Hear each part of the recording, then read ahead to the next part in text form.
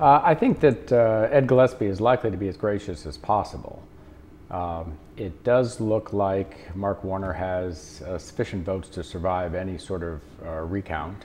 And Ed Gillespie's ambitions, arguably, are to be governor someday, and a gracious acceptance of the likely outcome would probably be an important stepping stone in that direction.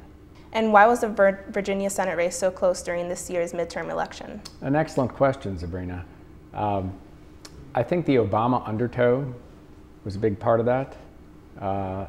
It was a 6-year-itch election. The second midterm election of a 2-term president tends to go overwhelmingly against the party in the White House.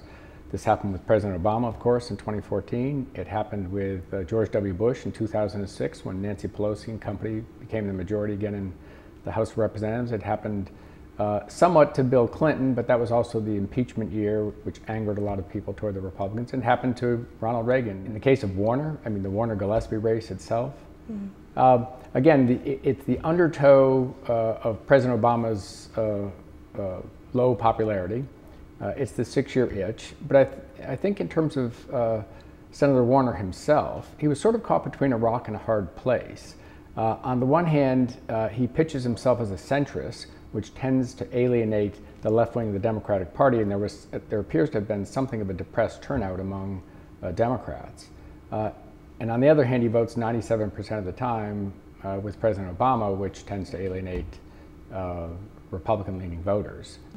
And this year's midterm elections ended up with the GOP gaining control of both the Senate and the House. What does this mean for politics-wise?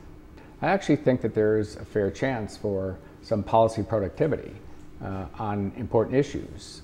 President Obama, Mitch McConnell, the Republican leader in the Senate, and John Boehner, the Republican leader, the Speaker of the House, have all made positive noises, if you will, suggesting that they're willing to work out their differences. Our politics invariably invites confrontation and compromise, and I'm sure there'll be some of both, but I'm actually reasonably optimistic.